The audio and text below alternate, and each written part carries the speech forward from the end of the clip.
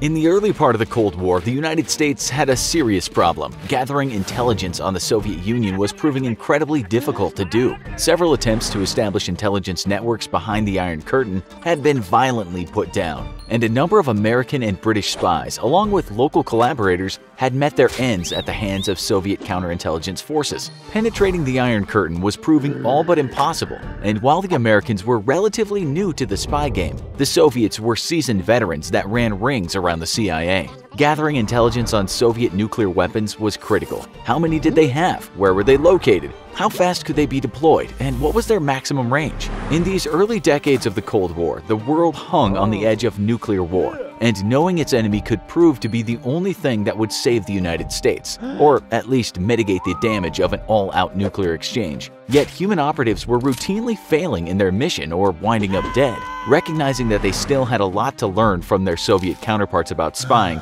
the US turned to the one area that it was superior to the Soviet Union in for an answer: technology. Immediately after World War II, the US, Britain, and the Soviet Union all scrambled to get their hands on all the Nazi technology they could, along with their brilliant engineers and scientists. Given the United States liberal society and deep animosity between Germans and communists, most German scientists, however, opted to turn themselves into American authorities willingly, and the Soviets were largely forced to resort to kidnapping or threats to get their hands on high-value Germans. The influx of German talent to the US and the lure of American liberal culture to a world decimated by war and pitted between dictatorships and communist regimes helped bring other great minds to American shores, and soon the US was leapfrogging the Soviet Union technologically in several key areas. One of those areas was in the design of high-performance aircraft. While the Soviets were always the superior rocket scientists, American talent for aircraft was unmatched anywhere in the world. One of those minds, the legendary Kelly Johnson, would bring the world the most technologically advanced aircraft in the world. Putting his mind to the United States' intelligence gathering problem, Johnson went to work on a spy plane with the endurance to overfly the Soviet Union and photograph Soviet military bases, then return this critical intelligence for analysis. Not only had the Soviets fallen behind in aircraft and jet engine design, they'd also fallen behind in the development of radar technology. Knowing this, Johnson developed the U-2 spy plane, a slow but extremely high-flying plane that could fly over much of the Soviet Union and remain completely out of reach of Soviet fighter planes and missiles both. Taking flight for the first time in 1955, the U-2 soon proved its worth as it boldly flew into Soviet airspace, en route from West Germany to photograph the submarine base in Leningrad. As the U-2 slowly tracked its way across international waters and began to penetrate Soviet airspace, American officials waited with bated breath. Soviet radar may have been less advanced than American radar, but even their ground stations would have easily detected the incoming U-2 from dozens of miles away. Intercepted radio communications told U.S. officials that Soviet interceptors were in the air and rapidly approaching the incoming U-2. Flying at just a few hundred miles an hour and equipped with zero weapons, the U-2 was utterly defenseless. Flying at 70,000 feet, the Americans were alarmed when it became clear that not only had the Soviet radar spotted the U-2, but had actually been able to intermittently track its course. This was a stunning revelation to American planners, who had believed that Soviet radar would be unable to accurately track such a high-flying target for any amount of time. Not only was this assumption now clearly false, but in fact turned out that the Soviet radar may have actually been a little better than American radar. Worried officials nevertheless approved the continuation of the mission, and the U-2 continued to fly toward its target in Leningrad. Though unable to accurately track the U-2 for long, Soviet ground stations nonetheless were able to guide interceptors toward the U-2. Unable to do anything about the incoming fighters, the U-2's pilot stayed on course, his faith in the assurance granted him by Kelly Johnson, the man behind the U-2. MiG-17s were soon within range, and their pilots pitched their noses up to gain the altitude needed to successfully fire on the helpless American plane. Yet their planes only had a service ceiling of 54,000 feet, and their inferior air-to-air missiles couldn't bridge the gap to the U-2. One by one, the Soviet planes climbed only to stall out as their engines flared out and then tumble out of the sky. Having avoided the MiG threat, Soviet air defense stations received an order to fire on the American plane. Within minutes, a half-dozen surface-to-air missiles rose screaming into the air, gunning directly for a plane so fragile that a too steep turn would rip the wings off the fuselage. Yet, as with the MiGs, the U-2 was too high up to touch, and Soviet missiles expended all of their fuel trying to reach 70,000 feet. and then fell to Earth. The U-2 was a success, and the US could now overfly the Soviet Union to gather critical intelligence on everything from number of bombers to missile silos with complete impunity. The Kremlin was furious, and if they were mad about the multiple U-2 incursions throughout the mid-50s, then they were even more angry when an American U-2 flew directly over Moscow. So many interceptors were being sent to try and shoot down the American planes that the photographs the U-2 took were often littered with Soviet aircraft tumbling out of the sky. The US restricted the flights of the U-2, not wishing to risk a provocation to war. The Americans believed that the Soviets would simply accept that they could not stop the U-2, and while they lodged many diplomatic complaints, they never publicly acknowledged the incursions on the world stage for fear of international embarrassment. American assumptions about the Soviets would prove terribly wrong, however, when on May 1, 1960, a Soviet surface-to-air missile brought down a U-2 on a mission over the Soviet Union. The Soviets had caught up to American technology and, in a matter of a few short years, dramatically improved their missile technology, and yet the US still desperately needed the critical intelligence that the U-2 had offered. With this intelligence, America had an unparalleled strategic advantage over the Soviet Union and knew the layout of its military forces almost as well as the Soviets did themselves. The shooting down of the American U-2 was now an official intelligence disaster, and the US needed a solution. Already in development before the shoot-down of the U-2 in 1960, Kelly Johnson redoubled his efforts on the development of a brand new spy plane. The Soviets proved they could track and shoot down a U-2, so Johnson's answer was simple: we'll just go faster than their missiles. A lot faster. Johnson had for a few years been working on a new ultra-secret prototype airplane. Jet fighters and bombers were still a relatively new development, having been operational in significant numbers for about a decade, and now Johnson was designing a jet-powered plane that was decades ahead of anything else in the sky. Experimenting with a few variants for different mission types, Johnson's secret and very futuristic plane finally settled on a role as a reconnaissance aircraft, and the first SR-71 took to the sky on December 22, 1964. On its first flight, the plane reached an incredible speed of Mach 3.4, and it immediately became apparent that the US had the tool it desperately needed to keep tabs on the Soviets. 4 years later, the SR-71 flew its first operational sortie, penetrating into North Vietnam and revealing hidden Vietnamese bases. 2 weeks later, American forces had destroyed them. The SR-71 continued to fly deep into North Vietnam, and soon the North Vietnamese and their Soviet advisors grew wise to the airspace incursions. Not a true stealth aircraft, the SR-71 nonetheless had stealthy features designed to make it more difficult to spot and successfully track.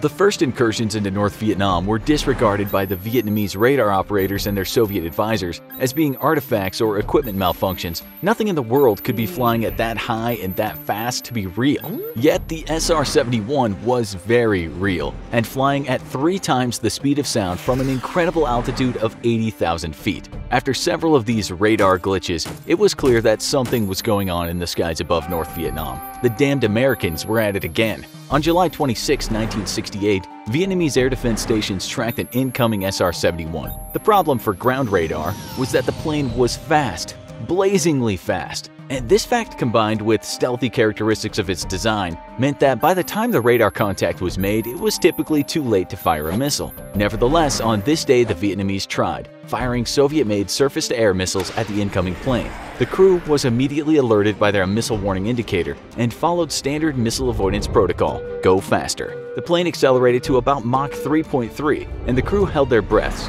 Would Kelly Johnson's plane truly outfly a supersonic missile? In moments, they had their answer, and Flight 976 went on its way completely unharmed. On their return journey back to base, they overflew the same SAM site and were fired on again to the same effect. Later analysis of the terrain tracking camera footage revealed that the nearest missile had exploded a full mile behind the big black plane. The SR-71 could officially outfly missiles. Soon, SR-71 flights took place over the Soviet Union itself, and frustrated Soviet officials found themselves in the same position they were back in the late 50s. All of their secrets lay bare and exposed for the Americans to photograph from the sky, and they were utterly helpless to stop them. Salvos of SAMs were fired at the incoming planes, but each time the pilot simply stepped on the gas and outran the missiles. To avoid interception, the SR-71 was equipped with a radar jammer, which would make it difficult to lock onto the plane once in range. This difficulty was further compounded by the stealthy features of the big plane's body, and together effectively lowered tracking and target acquisition range to just a few dozen miles. Even at these ranges though, a radar on the ground may spot the SR-71 but would not have a high enough resolution lock to successfully guide missiles to target. The incredible speed of the SR-71 then allowed it to simply blaze over the surface-to-air installation, and any missiles fired would spend all their energy on just reaching the 80,000-foot altitude the plane flew at, and then simply fall back to Earth. Soviet interceptors proved no better at the job than their surface-to-air batteries did. Most of them simply lacked the ability to even get high enough to threaten the SR-71 in the first place. To solve the issue and to counter the threat of secret American supersonic bomber programs, Soviet designers created the MiG-25. In essence, the MiG-25 was nothing more than a rocket with wings, and included very few avionics. Despite being highly touted by the Soviets, the reality was that the plane could operate only as an interceptor, and even then, it had an effective combat radius of under 200 miles. The max operating altitude of the plane was just below the SR-71, which in theory would allow for interception, but the plane could not fly faster than Mach 2.5 or it would destroy its engines. The only hope for a MiG-25 to intercept the SR-71 would be if it somehow managed to get an early enough warning to line up a head-on shot at the SR-71. And even then, its missiles would fail to compensate for the incredible closing rate of the SR-71 and had no hope of hitting it.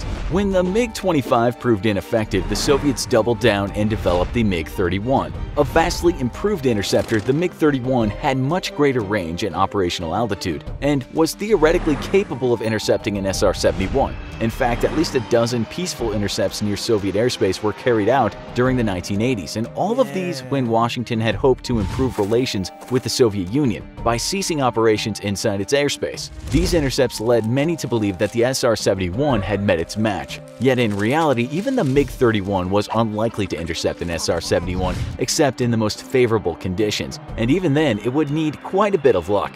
In order for the MiG-31 to successfully intercept the SR-71, it would require the coordination of several aircraft to cover all approach vectors, thus increasing the odds that at least one would be at the right incoming direction for the SR-71. The MiG-31 would still stall out trying to get to the same altitude as an SR-71, and typically would only get within 10,000 feet, not nearly close enough for a guaranteed missile intercept. Only by being directly in the path of an incoming SR-71 could the MiG-31 hope to shoot one down, and even then it was doubtful. The extreme altitude meant that any missiles fired would have a very difficult time maneuvering, as they rely on fins to adjust their course as they fly through the air. The very low temperatures also affected the proximity fuses on the missiles, and made it unlikely that it would detonate in time to damage the aircraft. On top of this, the SR-71 itself was armed with defensive countermeasures that included jammers, and the low radar reflectivity only confounded problems for an incoming missile. The most optimal launch envelope for an enemy fighter would actually be to get directly behind the SR-71, where heat-seeking missiles could lock onto the engines. But again, with the MiG-31 unable to keep up with the SR-71's speed, this was an extremely unlikely thing to happen.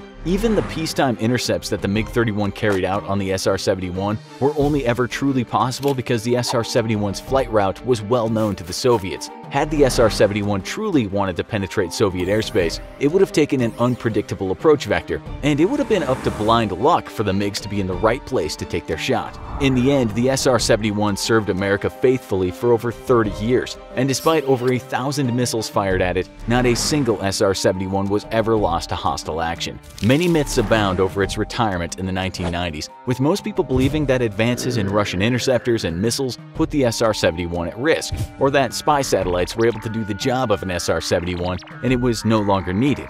These assumptions are both tacitly false, as there still doesn't exist a plane that is truly capable of ensuring a successful interception of an SR-71. And while useful, spy satellites can take up to 24 hours to get over a target area and have a predictable route in the sky, which allows an enemy to hide whatever they don't want seen when the satellite is overhead. In truth, the SR-71 was cancelled due to shifting budget priorities by US lawmakers. In a world without the Soviet Union, few believed that the SR-71 was necessary anymore, and budgets increasingly went to the development of the B-2 bomber and UAVs. Today, though, with the rise of China and Russia's renewed belligerence, a successor to the SR-71 is now in testing and is rumored to hit speeds as high as Mach 6. Without a doubt, the finest aerospace engineer in history, Kelly Johnson designed and built the world's greatest spy plane. And even today, decades after his death, the SR-71 remains unparalleled in capability. Why do you think the SR-71 was really canceled? Do we have a need for spy planes today?